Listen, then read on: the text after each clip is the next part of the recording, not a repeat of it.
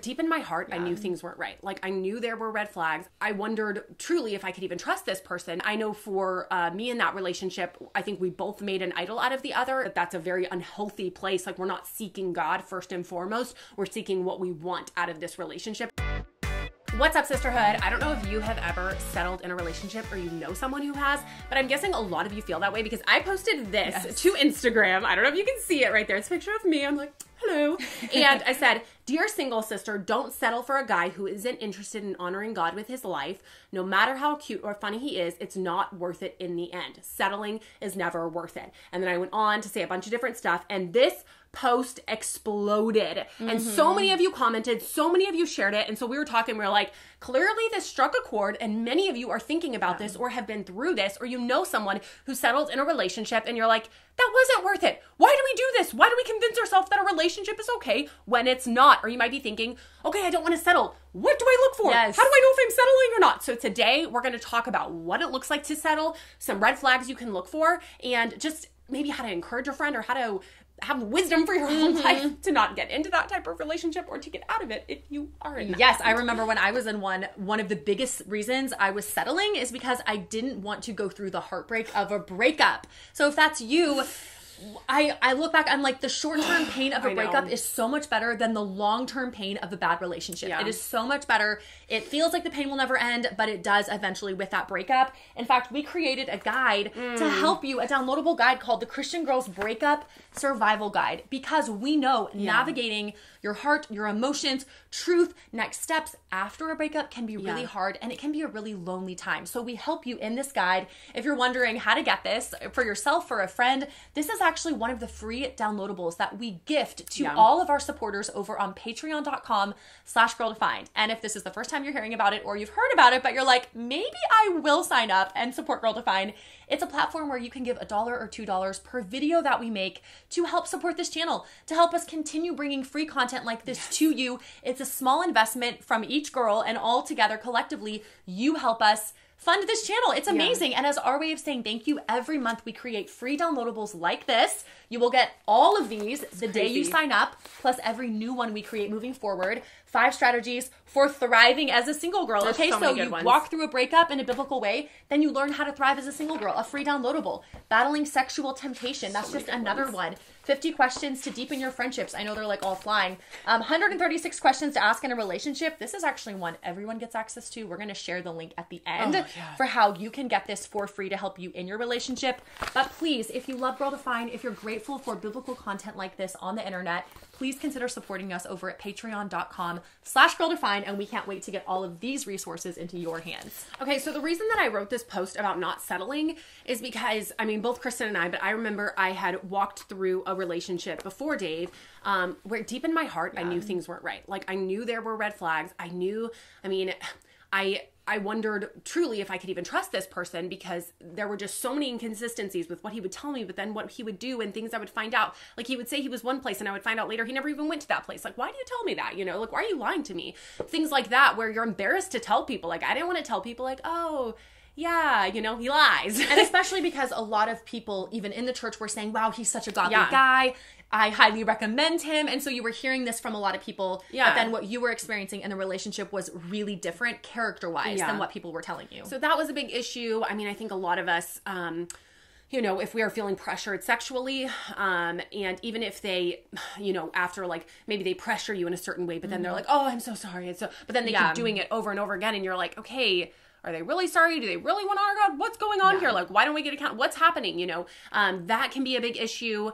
You know, wanting to keep a very tight circle of who can be involved in the relationship, not really wanting to seek much outside counsel because you know it might end it. If you, I know for me in that relationship, I think we both made an idol out of the other. He wanted something specific from me. I think he wanted marriage and ultimately everything that came with that. And I wanted a relationship. I didn't want to be single. And so I think that that's a very unhealthy place. Like, we're not seeking God first and foremost. We're seeking what we want out of this relationship. And that's the driving factor for why we're in the relationship. So when I wrote this post, I was thinking of that. And so I just wanted to read a little bit more. I said, settling is never worth it. Don't lower the bar for a guy who's cute and charming.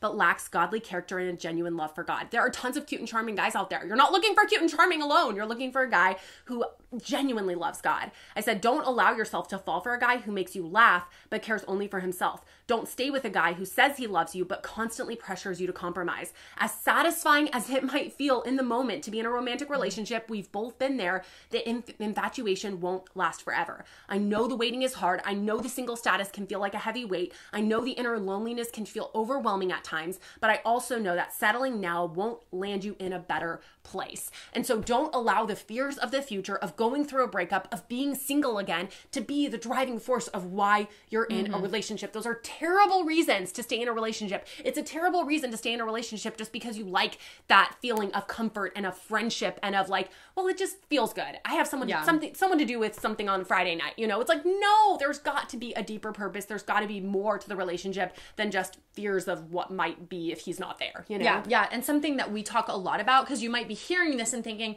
okay, well, no guy's perfect. I'm not perfect. We all make mistakes. And yes, 100% we acknowledge that. But here is the difference. You aren't looking for a guy who is perfect. You're not looking for perfection. You're looking for direction. You're not looking for perfection. You're looking for direction. And what we mean by that is you're not looking for a guy who's 100% like upholding every biblical truth. None of us are. We're all sinners. We all make mistakes. But is he moving in a direction towards God's word, toward truth, toward biblical understanding? Is he consistent in what he says? He says he loves God. Does he actually? Do you see that in his actions, in his patterns? Is he moving toward a direction of pulling you forward even morally? Things that the Bible upholds as valuable, is he moving in that direction? And even like reconciliation, does he move towards people like his family that he needs to reconcile with? I know a lot of like, people. Is there, there's like a lot of not reconciliation with a lot of people, but they're like, oh, but I love you so much. And you're like, but your relationships are a disaster and you're not even trying to have any reconciliation. Yes, it's like moving toward a heart of humility, reconciliation, like all of those things. Forgiveness, like sacrificial love. Is he willing to deny himself for the good of others? Like moving in that direction, falling and stumbling along the way like all of us. But when that happens, do you see that spirit of humility, that character of like, man, I messed up. Will you forgive me? Or man, I know God wants this for me. I want to pursue it more wholeheartedly. God, help me. I need his grace. Like, do you see that direction, that attitude? Or is it the other way where he's constantly pulling you away from God? Even if it's subtle, slowly, not moving in a direction toward the word. And so that is the biggest thing here. That's what we're saying in your relationship. Don't compromise. Don't settle. Don't think of it in terms of perfection, but direction. And if in the hardest, like the deepest parts of your heart, you're like, yeah, he's not moving in that direction. I know it. I see it in all of these different areas of our relationship. Be honest enough to tell someone. And I want to read 2 quick verses from Proverbs, which warn us and offer us helpful exhortation and guidance in life in general. But this is so applicable for our romantic relationships. Proverbs 12:15 says, "The way of a fool is right in his own eyes, but a wise man listens to advice." Okay, so this could be for the guy you're dating. Is he a fool? Does he listen to advice? Does he pursue advice? And then you as a woman, let's make it personal. The way of a fool is right in her own eyes, but a wise woman listens to advice. Are you inviting counsel in? Not just waiting for someone to say like, oh, we see red flags, we see problems. Are you the one saying, I want your counsel? Godly couple, meet with us. Pray for us. Offer us accountability. Are you and this guy, are y'all pursuing that? Totally. Or are you isolating yourselves independently on an island, just hoping everything's going to work out? That is not a good biblical plan. Proverbs 11:14 also warns against that. It says, where there is no guidance, a people falls. But in an abundance of counselors, there is safety. Do not isolate yourself. Do not try to figure this out on your own. The Bible talks about bearing one another's burdens. That includes navigating the path to marriage. It is complicated and hard and confusing, and our emotions can be tricky. So don't do it alone.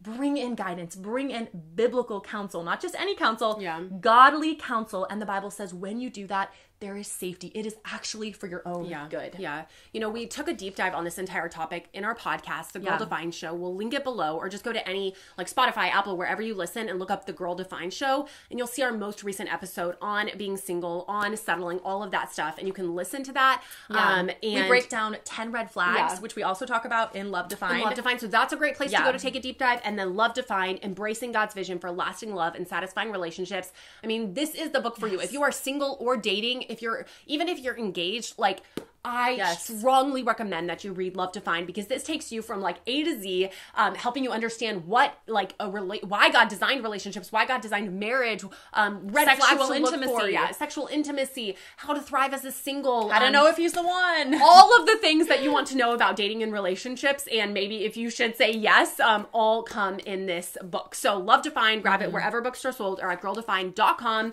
We would love to hear from you in the comments below. We would love to know, are there red flags that we didn't mention that you think are really important? And if you have gone through a breakup, just what encouragement you would offer to the sisterhood on how they can trust the Lord, and how going through a breakup is better than settling in the long run. So help encourage the sisterhood. You know, if you're on Instagram or if you are on YouTube or Facebook, like, let's continue the conversation. Let's encourage one another.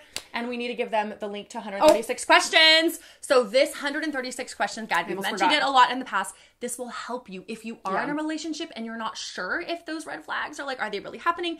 This 136 questions, it's broken up into different categories of life, spiritual, you know, sexuality, work, future plans, goals, all of those things to help you and the guy you're dating dig into, what do we really think about all of this? Theology, like, it helps you understand where you're each coming from, what you actually believe. It gives you a track to run on, and it's a free downloadable. You can get it at girldefined.com/questions. Take advantage of this, guys. We love you so much, and we will see y'all next time.